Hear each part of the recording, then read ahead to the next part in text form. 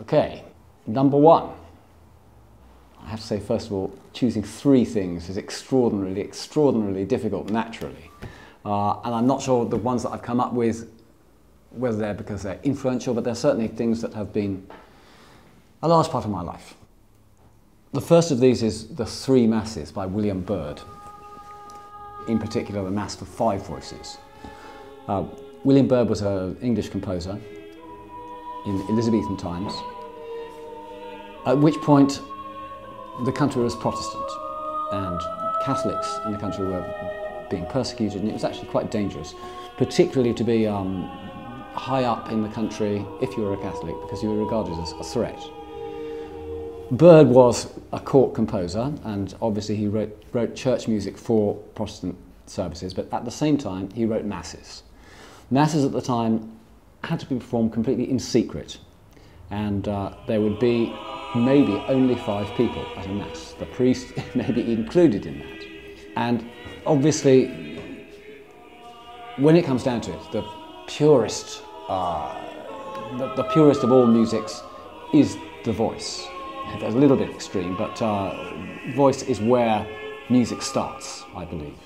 Way before I became a singer or was working in rock music, I was originally a boy soprano when I was at school when I was 8 or 9, and my first real experience of wow, music can do that was when I went up from the little school to the big school. I'm not a Catholic anymore, but I was brought up in that way.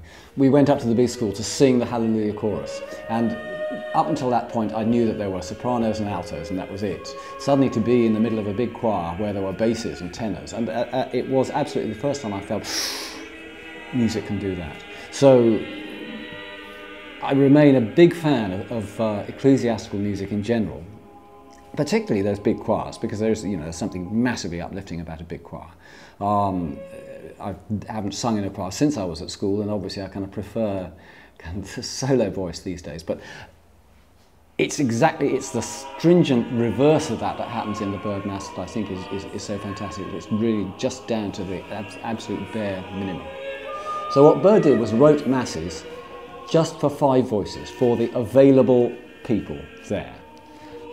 So to have unaccompanied music of quite a degree of complexity that's been written to be performed in secret is at the same time an act of great faith in humanity, also of great devotion, and simply the music itself is sublime and places you very close to the spirit, I think, in which he was writing.